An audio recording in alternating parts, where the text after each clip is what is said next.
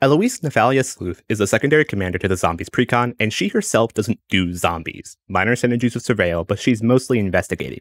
As written, she'll investigate when anything dies, including tokens, much like the powerhouse Pitiless Plunderer. So how do we break this? March of the Machines is an old niche card, and it's less than $1. It turns all your artifacts into creatures, power and toughness based off mana value, which would kill all your food, treasure, and clue tokens. But what happens with Eloise?